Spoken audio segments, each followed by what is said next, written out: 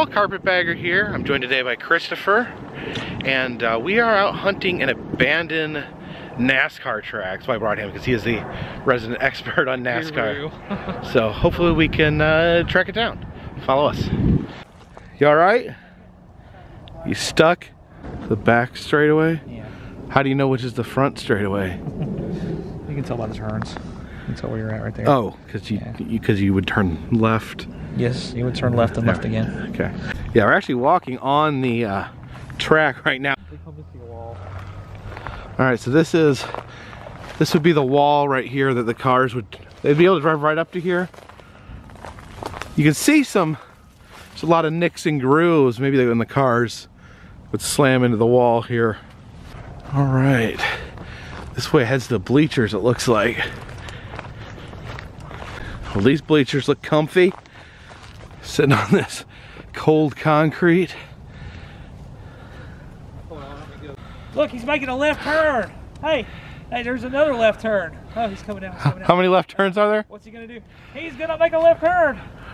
And another left turn. Why don't they just turn around and do it the opposite way sometimes? What they should do is have half of the field go one way and the other half go the other way. I don't think that works. All right, let's go to the top of the bleachers and see what we can see from there. All right, you kind of look down onto the track and get kind of a sense of what it looks like. All right, Christopher, give us a crash course. What course are we on? This is Metrolina Speedway. Metrolina Speedway. Yeah, I think it opened in the early 1950s. Ah, it's an old one. A lot of the NASCAR greats got their start here. I know Richard Petty raced here, and Dale Earnhardt, as he was moving up through the ranks, he actually raced here quite a bit. But it's been home to a lot of like future NASCAR stars. Do we know when it closed down? They had been racing in other series here, I think, in through the 80s and 90s, but NASCAR took it off their schedule probably in the late 70s. Okay. Yeah, you can look down there. See the fence that would stop car parts from flying into people's faces. One would hope. There's actually quite a few seats up here. This is more out towards the middle of the racetrack. It's a concrete. Okay, we have a nice old antique lawn chair. I wonder if someone was using this to watch some racing. What's the briars? Oh, these are ripping my pants apart. Jeez. Oh gosh. All right, there's a orange barrel. Right. Maybe that was used to section something off at one point. I don't know.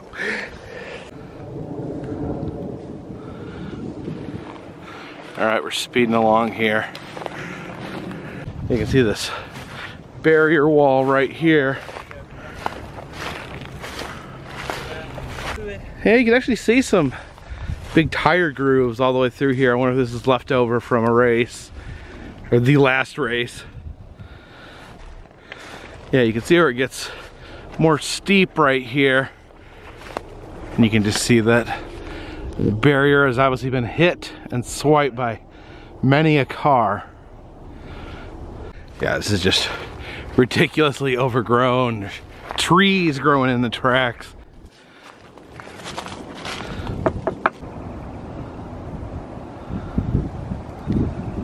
Maybe there was some sort of tremendous car wreck here, or maybe these trees just push this out with their roots. I don't know. Here's actually just a little bit of the track that's actually exposed.